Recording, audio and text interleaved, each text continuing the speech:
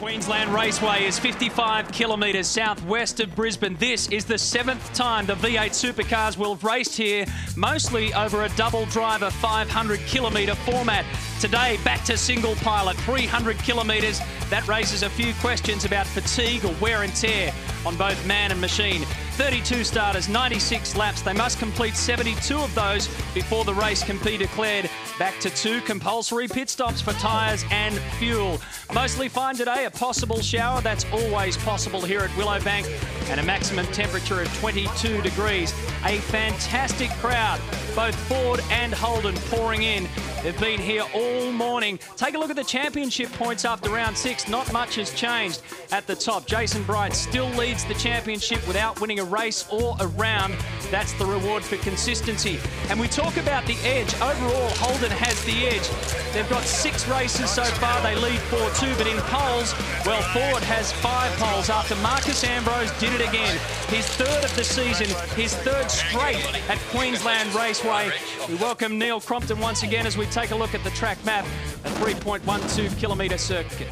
Afternoon, Matthew, and this track may look simple. I can assure you it is not. Very difficult to set up for. 6 turns with a top speed of 250 kilometres per hour. Relatively smooth except for a couple of places in turns 1 and turn 6. Lap record held by Garth Tander, qualifying record by John Bowe, and the man that takes us for the best backseat drive of this racetrack is Holden Racing Team's Mark Skaife for the hot seat. Lining up to start a lap. There's the control tower. On the left, over the bumps. Down to 4th. On the rumble strip on the exit of 1. Little bit of brake, watching for turn-in oversteer. Corner goes on and on forever. The drivers want to get on with the throttle. The car won't do it. 4th, 5th, and briefly 6th gear. 250 Ks. Hard on the brakes. Couple of little pitter-patter bumps, then a biggie. Down to 2nd. Brake and trail brake all the way into the middle of the corner. Can't afford to have oversteer on the exit. It's the left rear tyre that gets punished around this track. Braking marker on the right on the approach to 4. Down to 2nd gear again. Up to 3rd for turn 5. Drivers always want to crack the throttle, and it's hard to do that round this track. 3rd, 4th and 5th gear on the approach to turn 6. Back to 2nd gear, no messing around with shift by shift. Car beautifully online, right on the white line, gets its power to the road.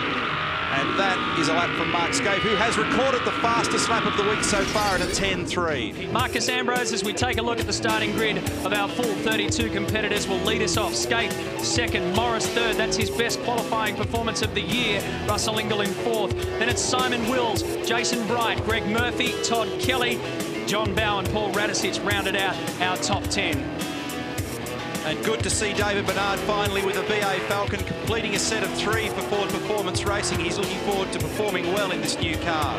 Down to Rick Kelly there, and we move through to see Stephen Ellery in 17th and Max Wilson in 18th. Who's having problems starting his car on the grid at the moment. And Garth Tander with diabolical handling issues with the Valvoline Cummins entry this weekend. Car 34 down in position 19. Mark Larkham in 20, and in position 21 is his teammate Jason Bargwanna. Bargwanna will be the last man in an AU for the Orcon Racing Team this weekend. I should say he's got a BA coming for Oran Park. And we move to the rear of the field. You heard Daryl Beattie talk about the positioning of Stephen Richards. He's not on that page, he's on the next one. 29th, quite clearly his worst qualifying performance of the season. He's been in 4 out of the 7 shootouts, but not this one. David Thexton qualified here. He'll be our 32nd starter. So, crystal clear conditions, and it's single file around turns 4, 5, and then finally 6. And you can just feel it starting to build up, especially between the blue and red corners of Ambrose and Skaife. Stephen Ellery will be on board with him for the Super Cheap Autos car. Richards, well, he's got to be favourite for the Hard Charger Award for today if he can mow his way through the field. We know he's got the race pace. We know he's got the smarts about him. He's got a whole lot of experience starting from way back there. Greg Murphy, yet again, they've had their troubles off the track. We'll talk a little bit more about that as the race moves on. Stephen Johnson, the Shell Helix Racing, number 17.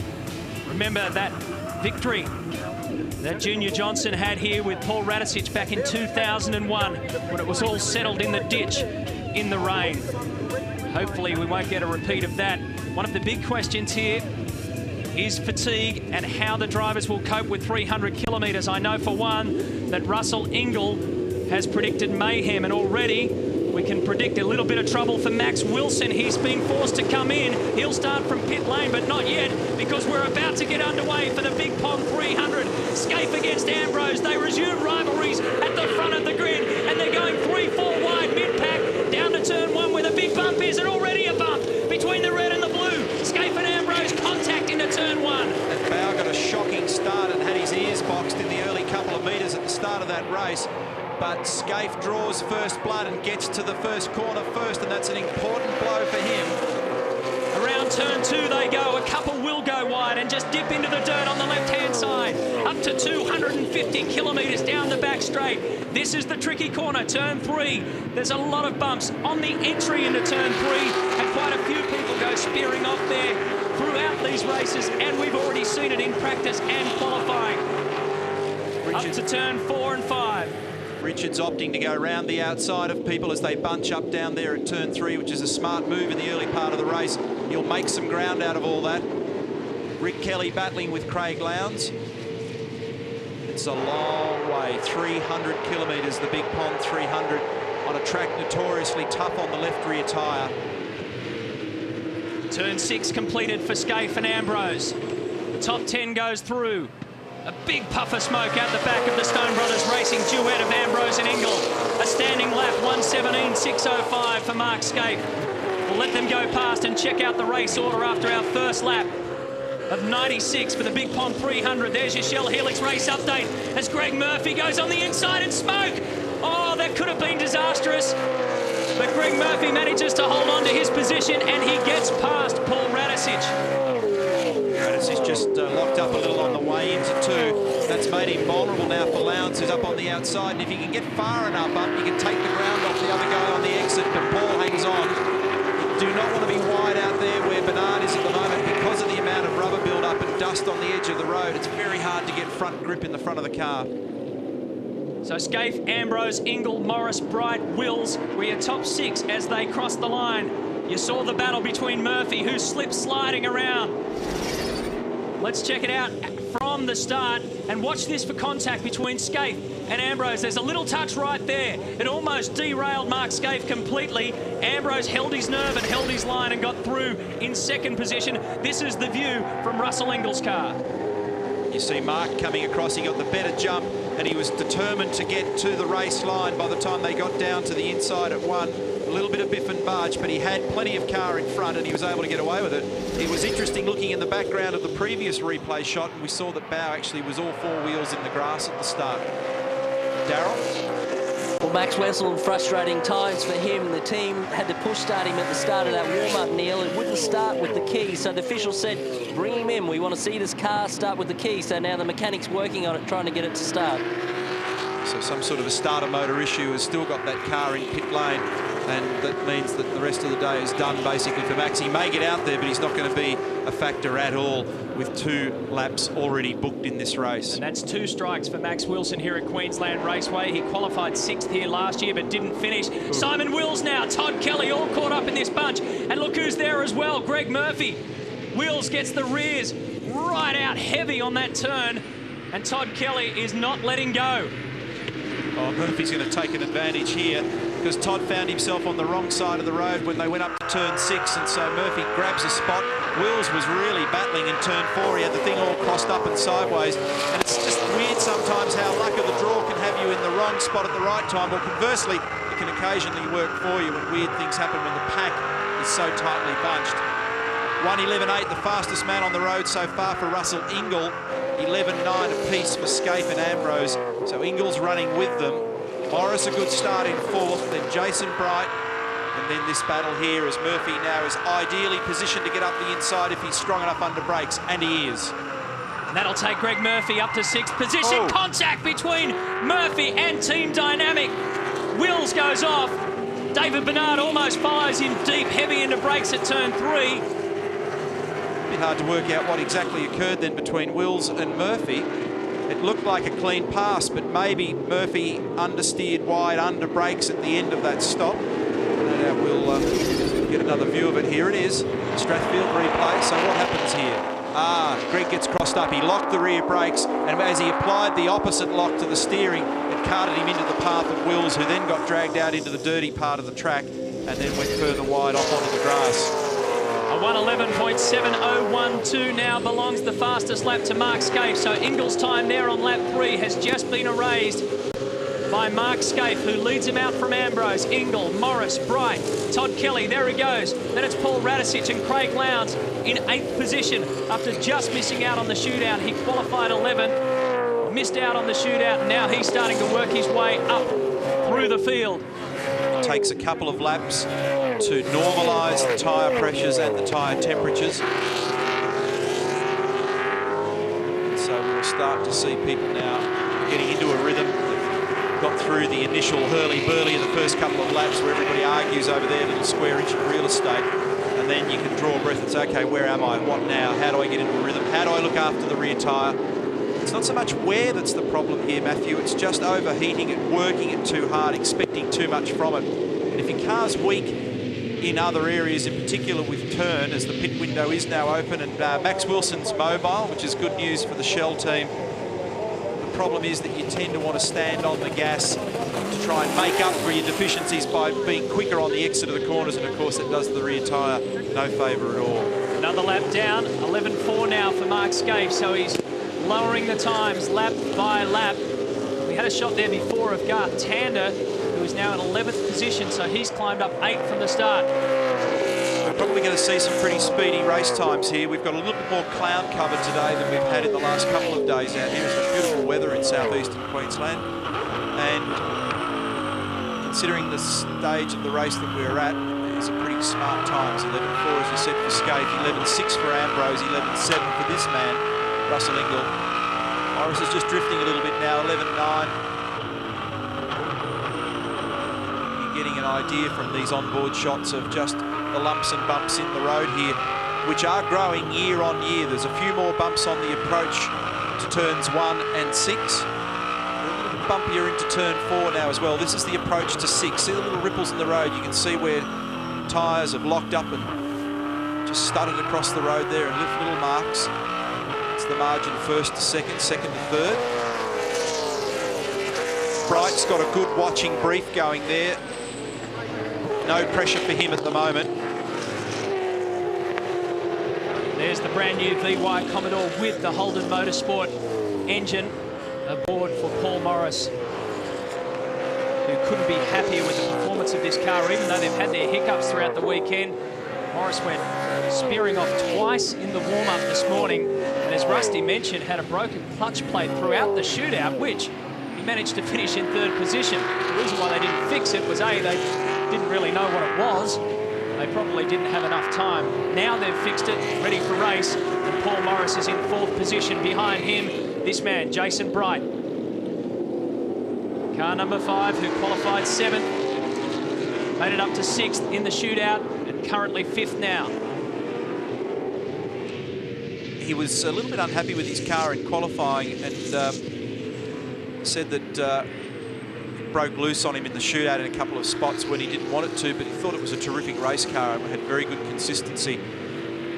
And one of the things that Jason Bright is hopeful of is that hopefully now that these franchise agreements have been sorted out between the various key players, they're going to be able to get on with their testing program, which they've not been able to do during the year with the Team Brock cars. So our PlayStation 2 race score shows you that from the word go, Mark Scaife took the jump on Marcus Ambrose, Ingall holding down 3rd, Morris, Jason Bright, Todd Kelly through to 6th, Radicic in 7th, Lowndes in 8th, Murphy's in 9th, and John Bowe is in 10th position. One of the real secrets to success at this racetrack is obviously crunching out a decent number for qualifying and shootout, Matthew, but it's very difficult sometimes to get the ideal race set up in order to maintain some pace and longevity in the car. And in search of that this weekend, Todd Kelly and Matthew Crawford, who engineers the car, have done a lot of work to try and look for the ideal performance out of the car, and they changed it quite heavily again prior to the shootout. They figured that the shootout was their last chance to make a reasonable assessment to see whether they could get a better race car. And Todd was reasonably confident that he had a car that was pretty good jigger to be able to fight with through the race. Seaton's in. Remember, the pit window opened on lap 2, so Glenn Seaton decides to come in on lap 13. By the way, HRT expect to have their second new car, the sister car. That's a Glenn problem. Seaton, that's a big problem. He's gone straight in and parked it, and we understand that he slowed on the track. I think Greg Rust has gone straight down there to check it out. Goods up for Cito as the FPR guys go to work. Rusty. Just trying to find out what's going on here, guys. The bonnet is up. Glenn's endeavouring to restart it. So we'll try and have a word to John Matthews down here, and we'll come back to you in a second. Okay, mate, we'll check in with you ASAP. I was just going to mention that HRT car will be ready by Sandown, the other car, so they'll have 2 brand new spankers, and the options they're considering. This is the battle for 9th and 10th. John Bowe, if you recall, was all over the shop at the start there. I couldn't see exactly who was doing what to who, but he was out in the grass and he managed to climb back on, and he's progressing pretty reasonably at the moment. He's torturing the back of Greg, and their last laps were 12.6 and 12.7 respectively, but by comparison, Scape and Ambrose 11.4 and 11.6. And this is the problem all weekend for everybody other than really Marcus and Mark. They've had tremendous speed from themselves and their 2 cars, and everybody else has been scratching their head looking to try and close that deficit. John Bowe's been top 5 here at Queensland twice, and Greg Murphy, who's now really under attack, he's been on the podium here twice, 3rd in 2000 and 2001. But remember last year, the heartbreak when they ran out of fuel, had that problem with the pickup, and that was the end of Greg Murphy's day. It was just one of those days for Murph and the Kmart Commodore team.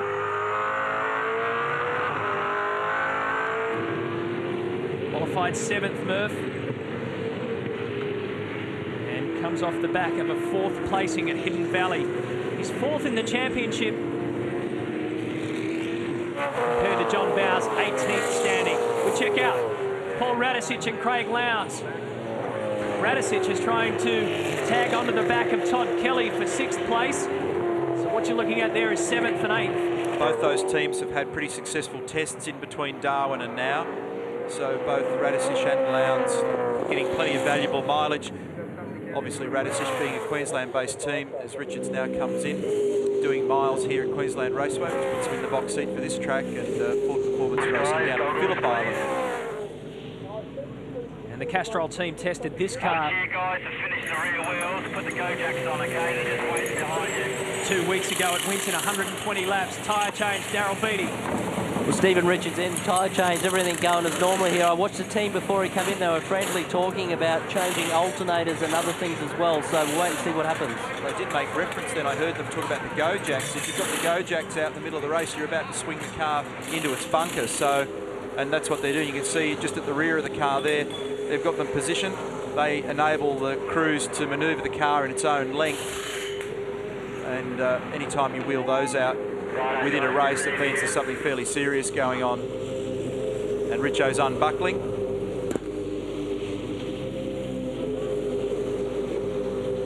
Game over for Stephen Richards for the Big Pond 300 for now at least. So this weekend just starts to slide further and further away for Castrol Perkins Racing. As many hands as we want now. Radio reference you just heard then, once it's actually into the pit lane bunker, as distinct from the working part of the lane where there's restriction on the number of people that can work on the car, you can throw any amount of people on it in there. So whatever their problem is, they can now dive in. John Bowe's finally got Greg Murphy. So Bowe moves up to position 9 and Murph slots back to 10th.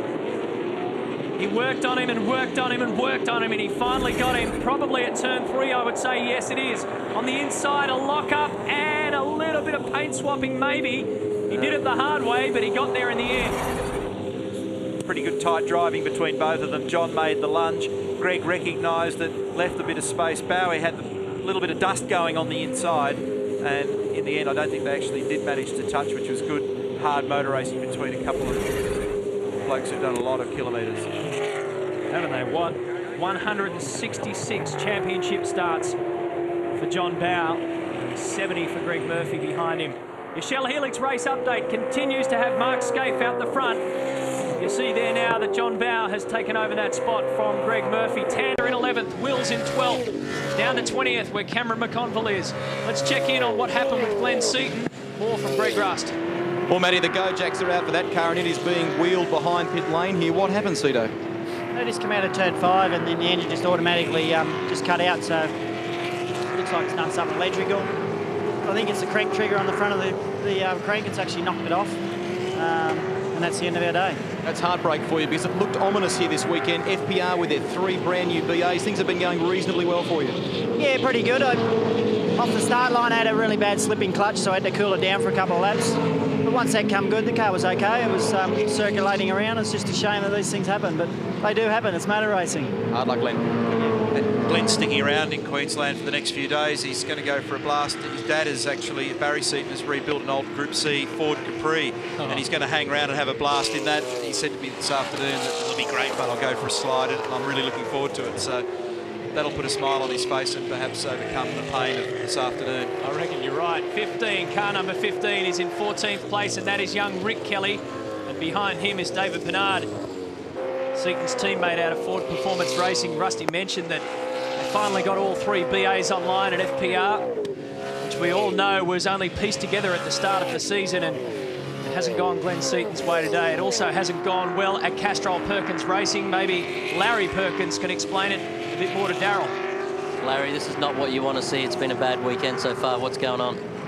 Yeah, it is a bad weekend. Well, the alternator stopped charging on the out lap, you know, for the start of the race before we even got to the grid, and yeah, we don't know why it stopped charging, but it did, and we were just we had to press on and get the start done, and you know, go to the battery volts would no longer run the car. Now we're changing the alternator. Had an engine problem yesterday, and another niggly thing carrying on now. Yes, he started well back as the engine failed right at the qualifying lap, which didn't help, and yeah, so it hasn't been a good weekend. Thanks, Larry. Just to add some comment to that, as we watch this vigorous battle, what Larry's talking about there, without the alternator sending the required charge, it's just going to drain whatever power you've got left in the battery. So ultimately, they just sucked all the energy out of the battery, and that was what forced the stop in the end. Now they'll change that alternator. Mark Scaife is the leader of the Big Pond 300. Marcus Ambrose still maintaining the rage, 0.8 of a second behind. Smoke from BJ's car, so big smoke. And that is going to probably be terminal in the end, because you heard Kim Jones telling Rusty, look at Jason Richards. He's dropping oil on the track and leaving behind a trail of disaster for the guys behind him. All sorts of talk over the team radios, and they're trying to get Bradley to hit that switch to the top position. They're bluing about one of the switches in it somewhere, the diff pump switch, so they're telling him to switch the diff pump on. And when it's heaving oil and it's got that sort of temperature like it has at the moment, then it's going to be a drama, and no amount of putting a switch on, I think, is going to rectify that. That's Kim on. It's Kim on the radio. And that's Bradley calmly answering. Well, they couldn't hear each other going down that back straight, down to turn 3. And it hasn't been a good weekend for Bradley. It's just the car has not responded. You can see the oil trail on the bumper.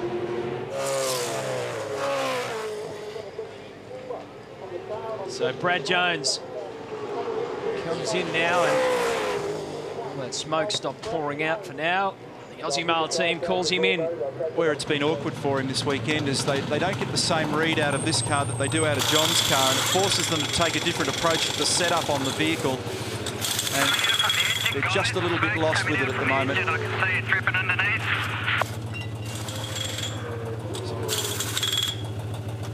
Doesn't sound too healthy with the broken header. Sounds like an old Massey Ferguson tractor in the pit lane there at the moment. There's 20% oil line from the exhaust fumes. We have a bit of see where the rear roll centre is on that thing. If we can stay out of there for long enough, we might be able to help him. Give him some setup tips, you reckon, Matty? Well, I know Rusty's standing by to possibly... Yeah, you're there. Have a chat to Bradley. Well, sure am, guys. Just down here with Bradley. You're pretty dejected right now. Just describe what's happened here. Well, the exhaust broke at the start, and it burnt. The fumes have burnt through an oil line. So, not a great weekend, Rusty. You're rubbing your eyes. It's quite like a noxious smell in the car. How hard is it from a driver's point of view when it's coming inside the cabin like that? It's quite unbearable. To tell you the truth, it's terrible. So as you can see, I'm all water, but it'll be okay. He's away. They're going to stick it in the garage. You can hear in the background. So you heard Kim on the radio earlier talking about the fact that they had the broken header, and then that means you can get concentrated exhaust gas in various areas depending on where it actually occurred in the header, and that can have a pretty ill effect on some of the other gear immediately around it. The temperatures in under bonnet are generally pretty astonishing anyway. Check the state of play at the moment. You can see on your race score there as we go down to 15th, David Bernard, Stephen Johnson, Barguana.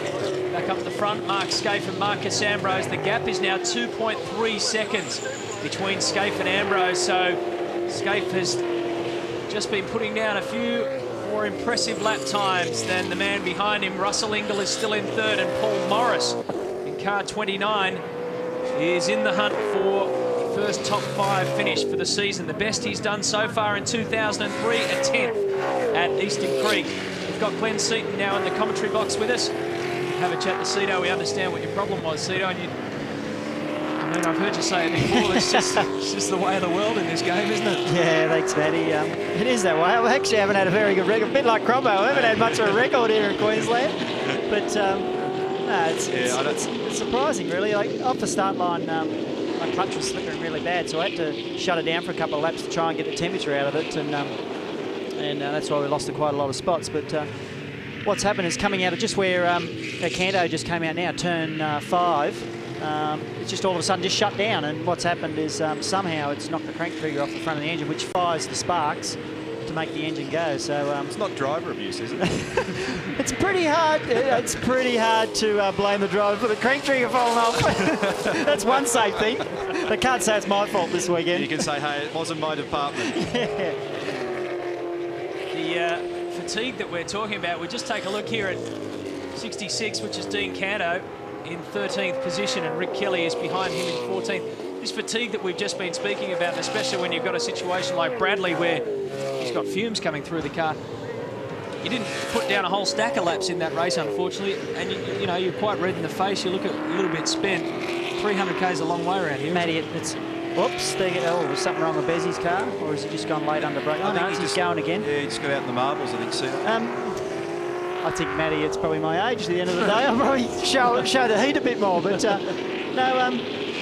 They're quite demanding cars to drive, and naturally the fumes in the cars are probably the most difficult part to get used to, and Neil can really vouch for this, and probably really Bathurst is probably the worst place we go to for fumes. And you usually get out after the first stint and think, Jesus, I feel like I've done the 1,000 Ks already after one stint. So the fumes is the big critical factor in these cars, and most of us now use these filtering systems, but you still can't get over the top of that carbon monoxide poisoning, which really gets into your bloodstream from the petrol fumes. The look of David Bernard's new car, he said to me at the start of the week, now I've got a BA, I've got no excuses. What's your take on the look of it, the feel? I think they're great. Naturally, we've still got a way to go with our speed. Naturally, to have the 3 cars within a tenth of each other in qualifying is fantastic. But the cars just need that more edge in qualifying to get into the top 10 and probably more to the front. So it's going to take a bit more time. But at this stage, I'm reasonably happy with the way we're going. We've got some new stuff coming in the future, new engines from ProDrive and that. So I can see the light at the end of the tunnel.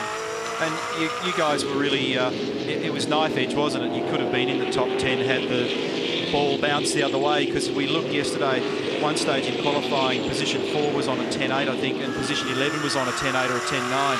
So we're talking about slices in the realm of hundredths of seconds. So it's always difficult to explain to the audience just how close it is, Glenn. It is exactly right, Neil. And like at the end of the day, you go around that track and you're on the edge everywhere you go in qualifying. You think to yourself when you come back to the pits, where the hell could I have gained that extra tenth just to make the top 10? And like you're on the edge in the braking areas, which you know, you've been there. And sometimes sometimes people, when you say, oh, we've qualified 12, they think that you're not on the pace, but you're actually only 2 3/10 off the pace. We thank Glenn Seaton for coming up. Hope you enjoy a bit of fun while you stay up here in Queensland.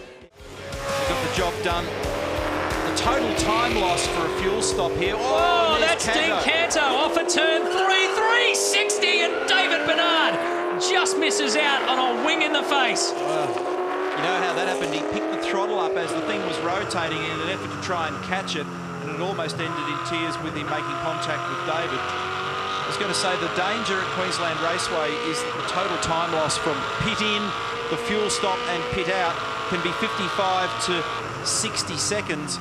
And if you're more than 12 seconds behind the leader, you obviously go a lap down. So if you go a lap down, it can be bad news. Here's the replay, and he just gets out in the grey, runs out of lock. That was stage 1 of that, and that is stage 2. Wow, that's close. They have very little in the way of steering lock available. He gets back on and thinks, how on earth did I get out of that? Back markers for Mark Scaife. That's Anthony Tratt. Now, Mark Scaife, by the way, is now clawing further and further ahead of Marcus Ambrose. Scaife, 3.3 seconds clear now of car number 4. And you can see in between them is 2 other cars. And just in the last couple of laps, Mark has made a little bit of a margin out of the traffic. And I've just seen a couple of shots of Marcus sliding around here and there. And so he's just slid the back of the car a little bit more on the exit of 3 and 6. There's the margin. Darryl, what can you add? Yeah, Neil, HRT starting to talk about a stop, and especially now Marcus starting to get into lap traffic. They feel that they don't want to lose time and let Marcus close that gap once they get into this traffic. Eventually, it's going to be ahead of him very shortly, so there could be a stop coming soon. And DB, just as you were talking, the shot of Marcus going through 1 then was the car in a complete drift all the way through. So the rear tyres are just starting to get a little bit hot and sad for the Pertec car. Not overly affecting lap speed because both of them last time through 12.5, but certainly beginning to impact on the balance of the car. And a 12.5 incidentally plays sort of high 12s for everybody else. Morris Bright, Kelly Lowndes, Bow actually on the last lap of 12.3. So that's pretty handsome. Speaking of handsome. This is what you're talking about, Neil. Back to turn 1. Look at that. Sliding all the way over to the left-hand side of the circuit. And it was a repeat performance at turn 2. When you said handsome, you talking to me or Brad Jones? I was about to say that replay saved me from what was the next obvious silly thing to say, which was welcome Brad Jones. Well, thanks, Bromley. It's fantastic to be here amongst 2 absolute professionals of the job. I knew you'd be thrilled. Brad, you've got the wrong room. Yeah, sorry, I thought I was in with Barry doing circuit commentary. Gee, that was tough, wasn't it? I mean, we saw you when you were being interviewed by Rusty down there, and the eyes were starting to water, and not only the frustration, but I thought you were going to cry on this again. I was crying. Oh. You know, the exhaust was broken, so it's pretty gassy, and there's a bit of action. Oh, Dumbrell versus Larkham. And Dumbrell comes off worse for wear into the dirt and now has to get it back onto the track, which he does so. And it was a case of take no prisoners there from Mark Larkham as he came through on the inside of turn 5. That was battle for 19th and 18th position. Crunch, crunch, crunch. Get out of my way. I think McConville's actually made a nice little gain out of that as well. So as Paul was out in the grass, he was able to make a couple of extra metres. Here's another view of it. Well, Larko was certainly well and truly up the side there, and 2 into 1 doesn't go. It doesn't take much to bump one of these things off the road, and Paul Dumbrell skates clear. He drops a couple of spots. It doesn't look like there's any sustained damage, which is good. And Cameron McConville's done the take on Mark Larkham there as well. So in between us seeing that live and then the replays, Cameron has slipped up on the in or out of Mark Larkham and taken that position off him. 19th and 20th, these guys. And all that little biff and barge session, that last lap of theirs was a 15-7. Whoa, lock up for Cameron McConville at the same point where Larkham and Dumbrell had toe-to-toe. They had some brake balance dramas with this thing yesterday that had Cameron off the road at one point. And it hasn't been a great weekend for them. They had a really good test at Eastern Creek last week. And this is the frustration of V8 supercar racing, as Larkham now peels off for his CPS.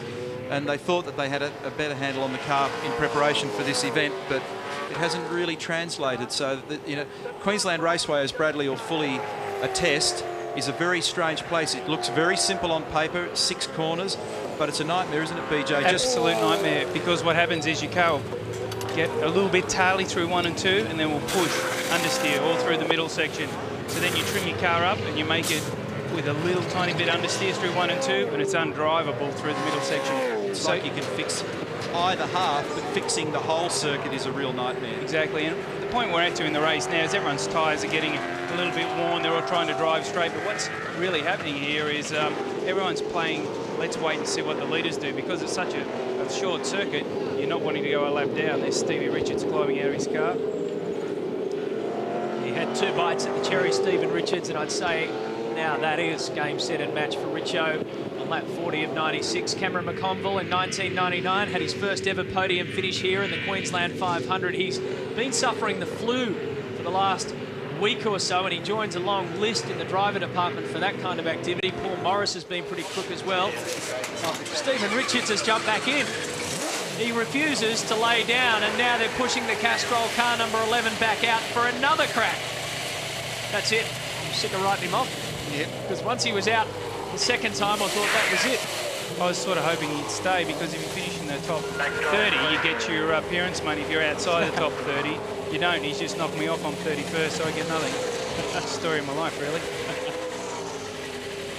The bumps on this circuit, Bradley, there's quite a few of them, and the general consensus is they're getting worse. Oh, they're definitely getting worse. Into 1 and 3, they're quite bad. There's quite a significant dip on the way down into 3, and you've almost got to ease off your brake a little bit and then get back on it to get the car to pull up there, and you're doing, 250 k's. You look at them bounce over those bumps there, trying to get the right amount of rebound in the car so it rides those bumps nicely and doesn't skip across the top.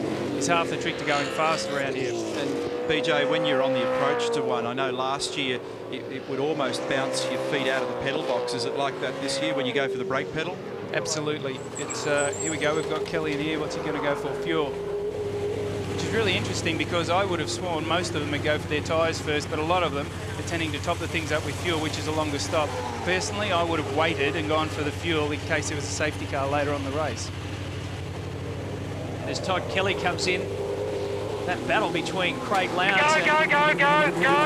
John Bowe is a battle between 2 very good movers. Here's Cameron McConville also getting juice on board. John Bowe started in 9th. He's moved up to 6th, and Lowndes started in 11th as he's moved up to 7th. Ingles in. Russell comes in for Stone Brothers in front of Cameron McConville, who is now exiting pit lane. And now is a dangerous time of the race, because those people that have actually come in, most of them have gone a lap down. They're on good tyres, or they've got a tank full of juice. It's a danger period for those people, because anybody can slip off the road, get a pace car, boom, you're a lap down, and you'll stay that way for the majority of the race. So it's a really tricky time, this part of the race.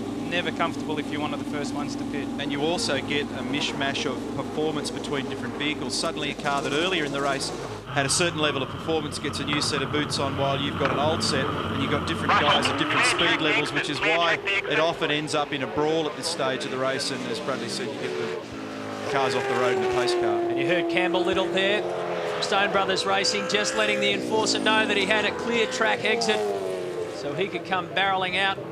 We understand that Mark Scaife is getting the call to come in. Paul Morris has already got his. And they're having a look under there while they just do a fuel stop at the rear. You can see head down, nozzles in. Once these leaders have come in, you'll find them drop like 9 pins. They'll all start to come in. And you will see in pit lane as one of the Valvoline cars comes in as well. Scaife is about to come in as well. We understand for fuel. Marcus Ambrose is going to come in for tyres, and Anthony Tratt needs to get himself onto the right. You can't spend too long in that working lane, because, or that manoeuvring lane, or that you'll cop a drive-through penalty very quickly. You must yield now to the driver in the fast lane. Here's Scaife, we understand he's coming in. Yep. Well, this is the guy that literally has been... Too much throttle, Mark. Do you not want to do the roll centre, or do you reckon wing's better?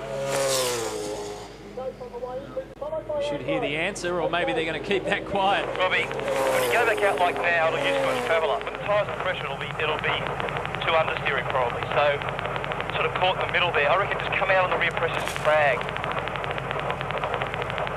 So he's suggesting he just drops the rear No, tyre pressures down. You'll get a guide when these come off, so let's just make a simple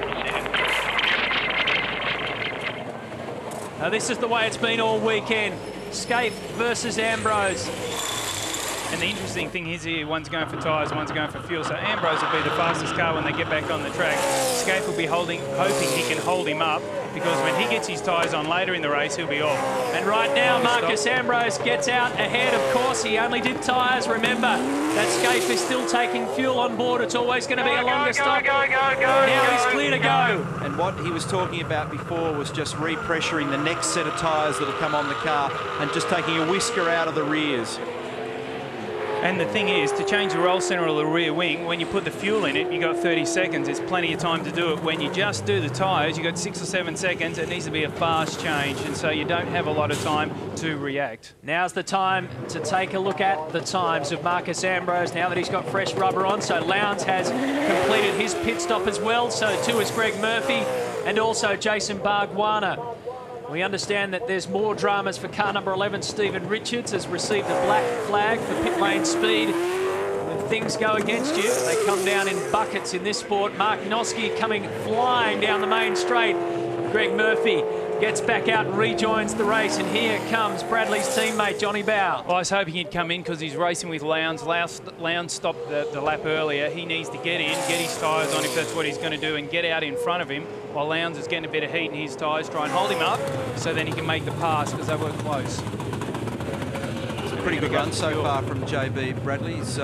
You probably didn't see it, or you may have spotted it, but he was in the grass on the way down to turn 1 at the start of the race, and he was out in the weeds all crossed up like a sprint car, but he got back on, and he's actually been pretty effective throughout so far. He's done a great job this weekend. Last year here he was very fast. We were a bit unfortunate not to end up on the podium, and likes his place, done a lot of laps around here, and certainly knows how to get the most out of the car. Well, Stephen Richards has found his worst round of drop. He definitely has done that, hasn't he? Yeah, right. When you get out, you're going to get your head down as hard as you can again. Remember, the fuel flow rate for refuelling is about 4 litres per second, and 44 laps down out of a 96-lap race, so you can work backwards from the amount of fuel that's going in. And as you know, on these 300k races, you're only allowed to refuel once, which I find quite a bizarre rule. Ooh, because JB, not cold tyres, but heavy in the back. He probably hasn't screwed enough brake onto the rear of the car yet to get the most out of it. But they've got to make sure they get more than enough fuel in it. As we saw a win, a few of them running out of fuel. You're not allowed to top up. And if you get a DNF, you're at the back of the field. So you've got to make sure you get enough fuel in there. And the fuel burn here is about 2 litres a lap. I mean, it depends on who you talk to team, and the way their engine's configured and what sort of grunt they make, but that's a basic average. Not surprisingly, Marcus Ambrose has just posted the fastest lap time of the race, a 1:11.068. Let's check in with Daryl Beattie. Daryl? Well, obviously it's working for him, Matty. I just spoke to Ross Stone. Ross said we're originally going to stick with that plan. The main reason is that they can make an adjustment to the car and really see what advantage they were going to get out of it, so they can make some time back on Mark Scaife before they go for the fuel. Here's a battle between Jason Bargwanna and Greg Murphy. Side by side, Simon Wills is there in car 44. He's already had arguments. You can see the result on his driver's side door, the big dent on the inside. Down to turn 6. Inches, centimetres, not enough. Wills contact with Murphy.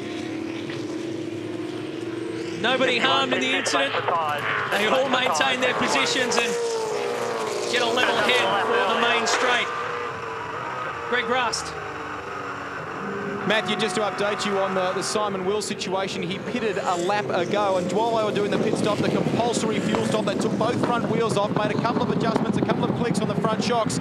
Simon mentioned to me this morning that he was worried about the way the Team Dynamic car would be during the race. Very happy with its speed in the shootout and qualifying, but he just worried about the way it would look after its tyres during the race. That has obviously become an issue.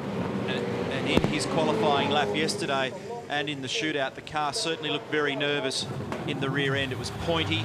And that was one of the reasons why they managed to squeak it into the qualifying in the shootout. His time right at the end there was a fantastic time. One of the art forms here, Bradley, as you know, is to not only have a car that qualifies well, but one that you can calm down sufficiently so that it races comfortably and looks after its tyres over the duration. Well, and what you're saying is 100% correct. I followed Simon around for a couple of laps in the warm-up this morning, and his car does point very well over it. turn 4, he doesn't use all the road. There's some bumps on the outside there, and he turns in from the inside of that, and a car with a lot of point is what's needed to do that. So then you have to tame it. You have to make it so it's really comfortable to race in. And you know, not many people except for Oscar would pull some front wheels off and adjust the shocks during a race, but that's the sort of edge you need to stay competitive in the class at the moment. Stephen Ellery put fuel in there. He's another who's been bedridden with the flu throughout the week. They did a test and also tested his endurance partner for 2003, Luke Youlden. Here comes Ambrose coming flying down the main straight. That was Murphy in the background there too, Matthew, so he's come in and taken service.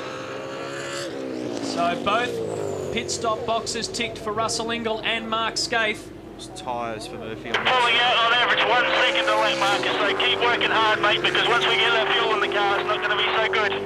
We're going to make it up now. And that's the bottom line, isn't 100% correct. They need to make hay while the sun's shining, and if he can put a lap on, Scaife can continue to do that every lap. But with that, one thing we don't know is he putting the time on Dumbrell, Morris, or is he putting the time on Scaife? I'd suggest it's Scaife, because that's the only one they've got to worry about at the moment. What they're trying to do, he's going to be in traffic. As you pointed out before, Bradley, their trick at the moment is they're trying to make as many gains as they can with a good tyre on a light fuel load. So there's probably going to be some, well, not probably, there is going to be some speed in that. And the downside of that, of course, is when he gets the fuel in it, he's not going to be able to run quite as fast as Mark Scaife, certainly for a little while. And so then the job is for Mark to try and find his way around him, which is always the most difficult thing to do. And sometimes the tyres don't like that. Darryl? Neil, I spoke to Jeff Gretsch just now on the pit wall, and I said to him, why did you guys come in back-to-back and whack the tyres on now? He said, we had no choice of the way Ambrose went, so maybe you can read into that a little more. I think that says it all, really, doesn't it? Yeah, I think it does. I was just sitting there pondering the answer, but... There's no post. Well, that's exactly the way we picked it. Marcus has got a blistering pace going out there at the moment. He is still in the 11s, the only bloke on the circuit capable of doing that at the moment, and if he keeps this up, I think Mark will be lucky to even catch him, let alone try and get by him. Well, everything's looking pretty handy for Stone Brothers Racing, with Ingall and Scaife both completing their pit stops around about the same time, so they've both got fresh rubber and a full tank of juice. And currently Russell Ingall is in front of Mark Scaife as Paul Dumbrell now comes in for his first stop of the day.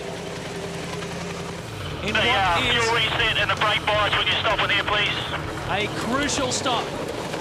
Lap 55, Marcus Ambrose gets fuel on board, and Darryl Beattie is there. Darryl? Yeah, everything going to plan at the moment. One guy down on the left-hand rear tyre checking pressures, Matty, but everything going to plan. Nice stop, and as you know, fuel takes a while. Doesn't it? This will shake it all down. And it's just a wait stalled and see. He stalled in pit lane. Only a split second.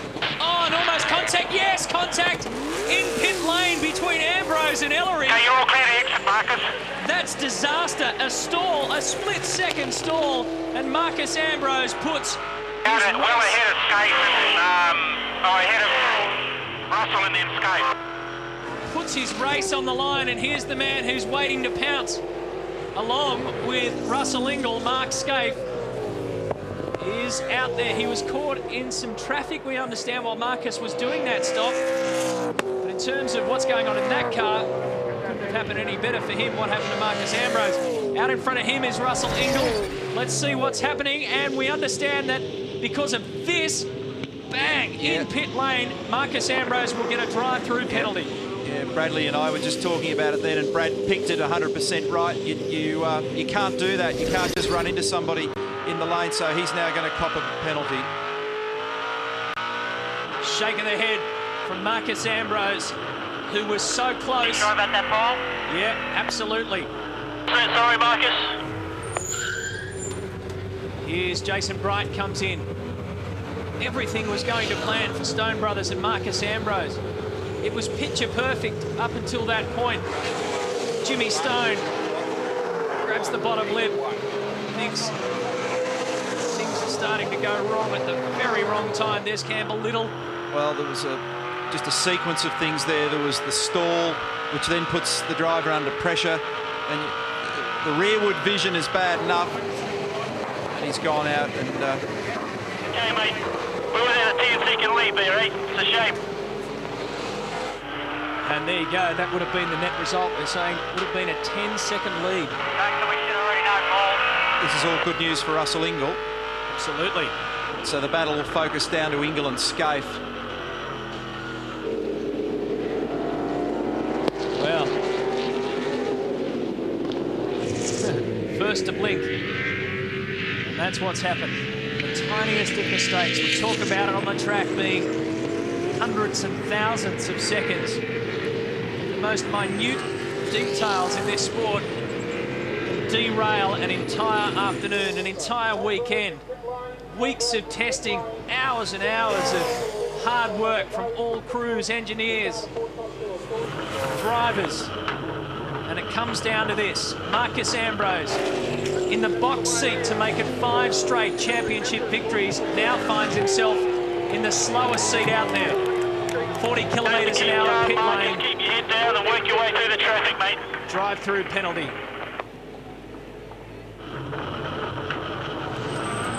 Just a look of despair from the 26-year-old. I'd have to say that he handled himself pretty well. Marcus, the car ahead of you, I think, is safe. And he's just about to go into turn 3. You know, he asked for confirmation of it. They confirmed it.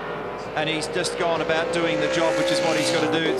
There was no carry-on the radio, and his heart rate stayed under control, so he's just got a job to do now. And that's been the impressive thing about Marcus Ambrose, keeping that heart rate, well, where it needs to be. Now let's take a look at what all this means in terms of your race score, and you can see now that Russell Ingall has the race lead, 2.07 seconds ahead of Mark Scaife. Take Marcus Ambrose out of that picture for the moment. Then you've got Jason Bright, Todd Kelly, Paul Morris, Dumbrell, who's yet to do both stops. Radicic there in 8th. John Bowe still inside the top 10. So a bittersweet moment for Stone Brothers Racing as the favourite at that moment, Marcus Ambrose, trips across the line in pit lane. His teammate Russell Ingall fires away. There's 40 laps to go and you're plus 2 seconds. 2.1 seconds, in fact, over Scaife. The Enforcer versus the 5-time series champion. This will be a good battle. Russell's got some traffic to deal with here. Every 10th counts. Last time through it was 12.2 seconds. 1:12.2 for both Ingall and for Scaife. Which is pretty handsome speed. And Ingall goes through on David Thexton. Turn 5. Car 99 gets wide and leaves car 9 alone. Russell Ingall won it back here in 1999 when he partnered Larry Perkins in the Queensland 500. Scaife got a better run on Thexton there, so Russell was the net loser in that traffic manoeuvre. A year later, Mark Scaife won it in 2000 when he partnered Craig Lowndes. Made 7/10 on him. So 1.38 is the difference now. A 1:12.89 for Russell Ingall that last lap, a 1:12.16 for Scaife. And here's Jamie Whincup in car 33, who's down in 22nd position. The hard charger out of our last round at Hidden Valley. The youngster qualified 29th and moved up to finish overall 20th, but he finished 11th in the 3rd race. And wouldn't this be a moment for Russell Ingall? Remember, he has won a race in the BA Falcon, not in terms of the championship. You have to go all the way back to the Melbourne Grand Prix. Interesting that the last lap through for Ambrose, 11.5. He's comprehensively the fastest man on the racetrack at the moment. And Lowndes is pretty quick as well, down in 9th place at 11.9. But he's still 3rd, Ambrose, and that's very, very good car speed. Things just change in an instant, don't they? So Ingall first. As he comes across to complete another lap. Scaife 2nd. Ambrose is there in 3rd. So as Ingall and Scaife attack turn 1 for another lap, Ambrose comes around on turn 6. Still in 3rd position, as Neil mentioned. Jason Bright's behind him. Scaife 2nd, you're 3rd, and then Bright is in 4th position, 5 seconds behind. AFL on 10. Next Saturday, games in the afternoon. Melbourne versus Essendon, of course. Round 18. And then a couple of games in the evening, depending on which market you're in. Check it out, AFL on 10, every Saturday afternoon and night. don't forget comprehensive wraps in sports tonight, right across the weekend and throughout the week as well. Team Better Electrical moves along, and Team Noski, with Mark Noski missing the rear assembly of this car, which was taken off earlier on in the race, now gets Juice on board.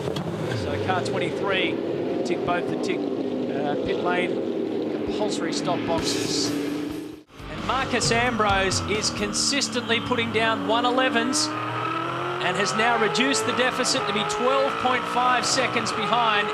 He's effectively picking up around about half a second per lap on the guys in front of him. While we're in that break, I was watching the timing monitor, and Marcus was consistently doing 111.6s or 111.5s. And Russell Ingall and Scaife are both doing low 112s. But on the road, when you see it in terms of meterage, boy, that's a long way. Looks like a pad change going on with Jason Richards. Neil, that's spot on. I actually can't believe what's going on here, and I don't think Jason can either. He's sort of shaking his head. There has been some deliberation about this problem down here at Team Dynamic for a few laps now. They were sort of arguing whether, I guess, to bring him in. There's the disc looks incredibly scored as well on the front right here, but they are changing the pads on car 45. I've also just ducked next door to the Sierra May Wines team. Paul Morris banking some good times in that brand new VY Commodore at the moment. And both Nigel Barclay and race engineer Paul Sepranich gave me the thumbs up. They said the car is good, but I guess I'm wondering why he's maybe not a little further up the order. The answer to that may be in his slow pit stop for tyres. They had dramas with the front left. It took much longer to get the wheel nut off the front left on Morris's car. Perhaps he could be higher than where he currently is. They're squeezing the caliper pliers there, which suggests they're going to do a pad change. And if it's got scores on the rotor, Bradley, it suggests that it might have run out of pad material. Quite possibly. They must have a terrible wedging problem or something, because you just don't do enough laps around here in 300 Ks to wear out a set of pads. And it's not noted as being particularly hard on pads.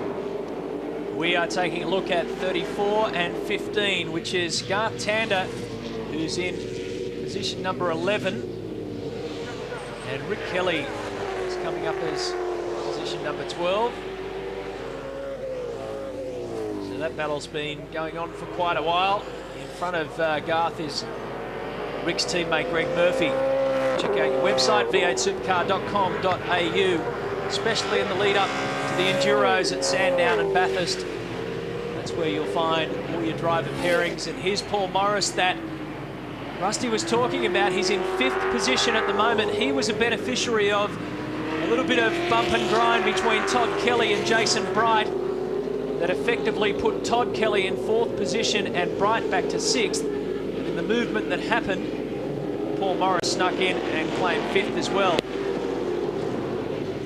Not a lot of difference in pace between these two. This is Morris has had some good showing so far this year. They've certainly turned that team around from where they were last year. They've made a lot of personnel changes, and even though this is their test track, at a few of the other events, he's showing that he's got a fair bit of car speed going this year. Well, so he hasn't been out of the top 10 all weekend at various practice sessions, qualifying and so on. So he's had a good strong run this weekend. Ambrose versus Scaife is 3rd versus 2nd. And look at that, the last 5 laps, 76 down to 72 inclusive, have all gone Marcus's way. In fact, lap 76 was 0.8 of a second better. This is better pace in this stint of the race than Marcus showed in the first stint. And Bradley, I suspect that they made an adjustment to that car in the last stop. Well, he's moved. Yeah, I'd say they did a roll centre adjustment. They just certainly didn't have time to do anything to the shocks when they had the wheels off the car. That was a fast stop, and they didn't do it again when they did the fuel. So I'd say they've done a roll centre adjustment, and the car has liked it.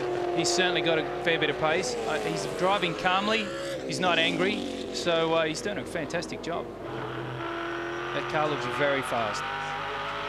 He's driving the wheels off the thing as well at the moment, just sliding it here and there, but not lurid slides. You can see the car's being pressed, he's got missile pressed lock. out of shape. Yeah, he's got missile lock on that thing escapes. You can see in his eyes. You know, they're continually telling him the gap, it's coming down. That gives you confidence. He's squeezing on the throttle. He's not overreacting. doing a very good job, and it's very purposeful. Look at the way he's holding himself in the car. He's very focused on what he's doing, paying attention to the things around him. Making a lot of bar adjustments on that car, and I sort of suspect if you watched him on board for a whole lap, you'd see bar adjustments in various spots around the track. Lowndes used to do that around here as well. Absolutely. When your car is close to being right, you're trying to get the most out of it. What he'll do is he'll pull the rear bar up for 1 and 2, I'd say, then, pull it back down so it's not so taily, then pull it up so it turns better in the second and third gear corners in the midsection of the circuit. Speaking of Lowndes, the siege continues between the Cat Ford and the Aussie Mail Ford. And the battle there is for 9th and 8th position. Greg Rust in pit lane. Well, Matty, I'm with Craig's former engineer, Oscar Fiorinotto. Can you tell us what happened to those brake pads? They were absolutely eaten out on Jason Richards' car. Why would that be? Well, Rusty, what happened? Look, Jason had a bit of an altercation early on with one of the cars. Unfortunately, it's damaged some of the ducting, which has caused the braking to overheat, and hence the excessive brake pad wear. Hard luck. Thanks, Oscar. Thanks. Back to the race between Lowndes and Bow. And that's Radicic for a position just in front of them, so they'll all be going pretty hard here. 7th, 8th and 9th. There's Radicic in 7th, Bow in 8th, Lowndes in 9th. The times comparative are leading the way, lending a helping hand to Craig Lowndes. 4 out of the last 5, the one that he missed. Here's a move. He's not going to get him there at turn 3. Will he get him on the inside? You won't get around him there, let me tell you. John Bow drifts wide, now up to turn 5. Side by side. This will be turn 4, in fact. It's got the left-hander. Aggravation potential, hasn't it? Hasn't it? What? Disaster written all over it. Lowndes has a look on the inside. Now turn 5. Shoots down to 6. This has been a great battle between the 1995 Series champion John Bow and, of course, 3-time Series champion Craig Lowndes. And Radicic would be enjoying this. He'd be looking in the mirror going, oh, thank God those two are going at it because they're not getting close enough to attack me.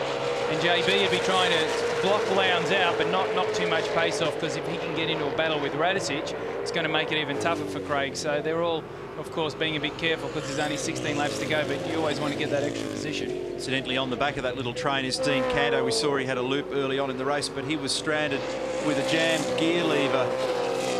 And he's lost a bunch of laps in what was otherwise a pretty strong showing. He qualified very well this weekend, very close to that of his teammate. And further restoring his confidence after he was put on notice at Darwin. Yeah, which certainly doesn't, from a race car driver's point of view, does not help you at all. And you know, it's nice to know that you're going to get to the end of the season in the job that you got.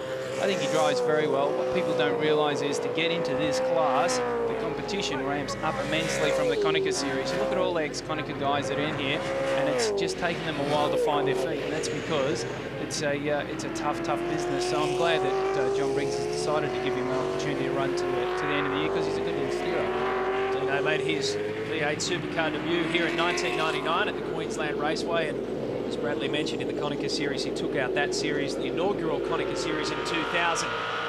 Back to business for Marcus Ambrose, makes a quick adjustment in the cockpit down the back straight. You can see what he's done there is he's taking a little bit of rear brake off the car. So just squirting a little bit of front brake on it. He's probably chewed through, you know, I don't know, 20 litres of juice or something. Every 15 to 20 litres, probably someone will come on the radio or he'll know. Just pull a little bit of rear brake off the car, so it's get a bit more on the front, getting a bit lighter at the back. You want more braking power at the front, keep the car balanced. And if you don't do that, if you don't do that, the cars can be prone to locking the rear brakes, then you skid into the corner and you make yourself prone to a spin. Exactly. So you run as much rear brake as you can get away with in these cars, and then you just sort of go, okay, it's locked, let's just go half a turn forward from there. Stone Brothers Racing talking to Marcus. They've got a list, a lineup for him to tick off as he goes around the closing stages of this Big Pond 300 and tries to reel back the disaster that happened in pit lane, effectively put him in this position. Next on the list is Anthony Tratt, the back marker. There he comes now at 75, a little bit loose. And that is Marcus's target for now, but the real target is Mark Skaife. And those last 5 laps continue to be green for Ambrose. It's got nail-biter potential. We're 81 laps in, 96-lap race. He continues to churn out 11s. I don't think I've seen him, other than maybe some spot traffic here or there. He's constantly been in the 11s. Even the last lap was an 11.9. Here's John Bow putting the move on Paul Radicic down at turn 3 on the inside. JB gets him. That's does why Craig he Lowndes earns too? a big bucks. Will Lowndes hold that position? Yes, he does as well. So Bow gets 7th, Lowndes gets 8th, and Radicic goes back to 9th. Look, I can be JB's Arthur Daly and up his fee by another 10% now, if you like. Yeah, listen, I'm having trouble feeding the family as it is. What's interesting about this dice itself, well, the dice was, oh, JB down the inside of Lowndes. Must have had a bad run out of that hairpin. And he's going to have Lowndes all over him, whether he likes it or not, till the end of this. Craig was really comfortable when I saw him just before the start of the race about the way his car was behaving as a race car. He felt like it was going to be a good settled car, and he'd get plenty out of it during the afternoon, and it's proving to be the case. Listening to what you're saying, 14 laps to go, Marcus. 14 to go. Keep it clean past train. Keep it clean. hopefully Anthony Trout will let Marcus by here. Yep, early break there. Marcus is down the inside. Now what's interesting just in front of this piece of action is Mark Scaife hasn't been able to get past Stephen Ellery, which suggests that the pace just isn't quite there. You see them in front of them. Ellery has maintained that gap to Scaife, so there's no doubt that Marcus will be hunting him down. Now what could be going on here is the air pressure adjustment that they've made with Mark's car hasn't had the reaction to the car that they were looking to the tyres that they were looking for. 85 laps done. They begin lap 86 of 96. And Marcus Ambrose is now right at the tail of Mark Scaife for position number 2 on the track. In front of them, 3.7 seconds clear of Scaife now is Russell Ingall. Stone Brothers have had their disasters and they've bounced back as Ambrose puts... Got plenty of time, mate. Keep it clean. 2 over the edge on the exit of turn 2. Someone further up the road had a big lock up into 3 then. And I think that was actually Russell or someone around him having a bit of a moment. Because he'll know what's going on. He'll have been told on the radio, or he'll see in the mirror that these two are together now, and he'll be wanting to get out of there quick. What a stellar performance, and what a way to bounce back from the disappointment that was thrown at him in pit lane. He's done everything he was meant to do. Quite clearly, he's got the pace to match it. It's just a matter of, can Mark Scaife hold him out? Can Marcus Ambrose get in there and get past him and put Stone Brothers 1-2 on the track? 10 laps to go. So much intense focus in the lead up to this race between these two men. Remember that Ambrose is going for 5 straight championship victories. Scaife did that last season. Only Jim Richards and Alan Moffat have done 5 or more in the touring car history. So there's been a lot to play for here. Yeah, everybody's going Burko down the fence. And it's been like that for quite a few laps. What's really interesting about this dice when we look at these two cars, Marcus can drive almost anywhere on the track, which is usually what HRT can do. He can roll over a curve, as we see him clip one there, but on the inside, and he can turn in from 3/4 of the way out on the circuit, where you watch Mark in front of him is using all the circuit. He's coming over to the apex, he's using he's using all the circuit coming out. You watch that car a little bit oversteer on the way out. Marcus has certainly got a better tool at the moment, and he's driving the car really well. And incredibly hard, and Mark Scaife is doing an incredibly hard job there too, holding him out now.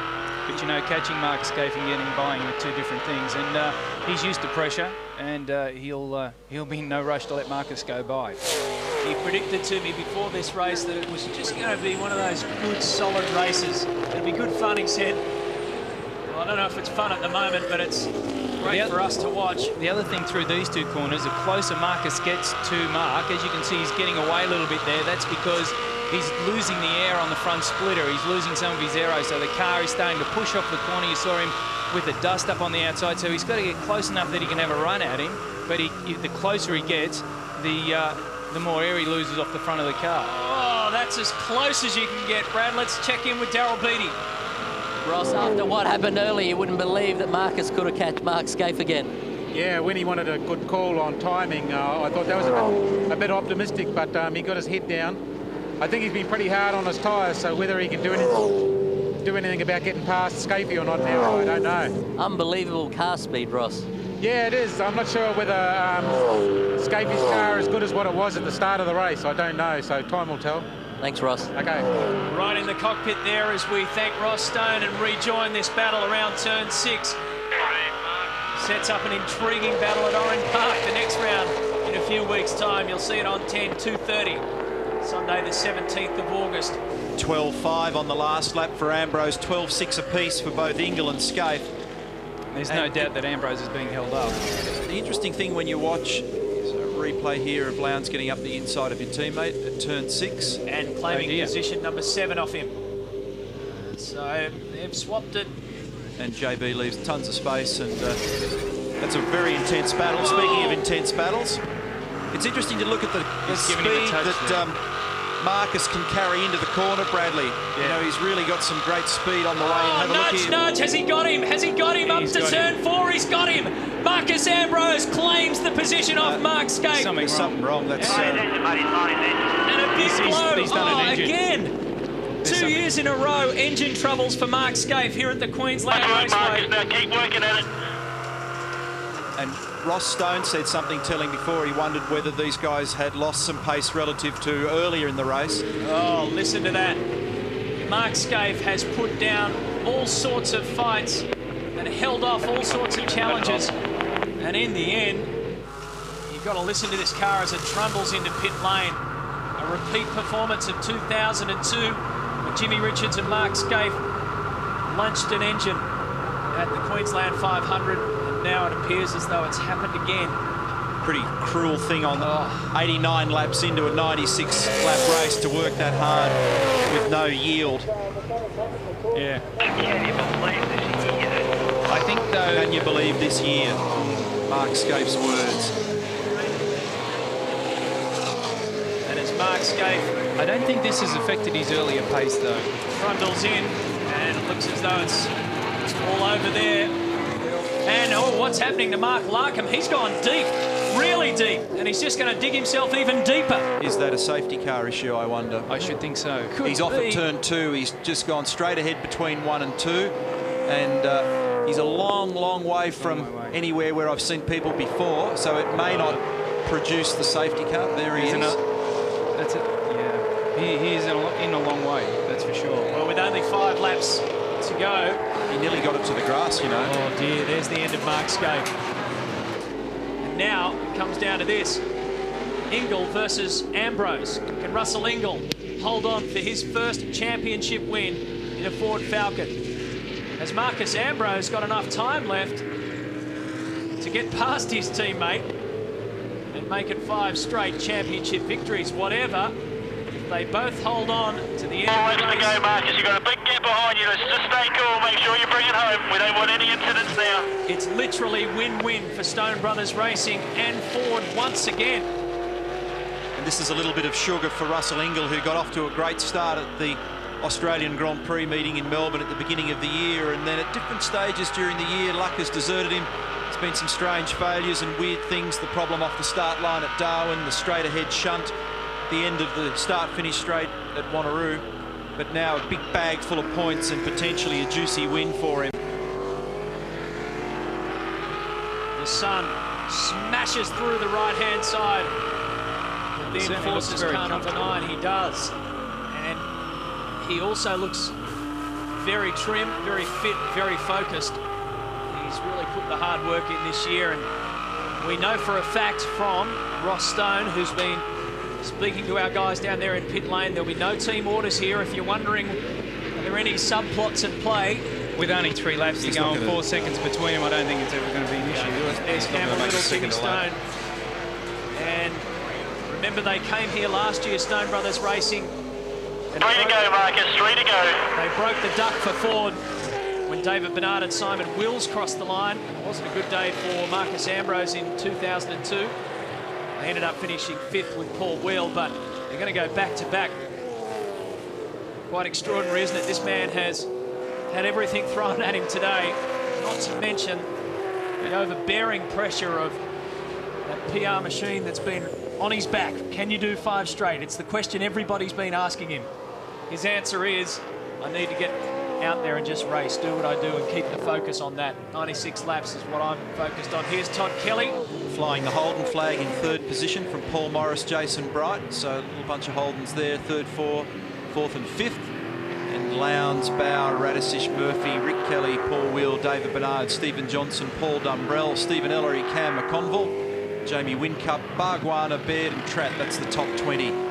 Great performance here from Morrison, a season best 4th.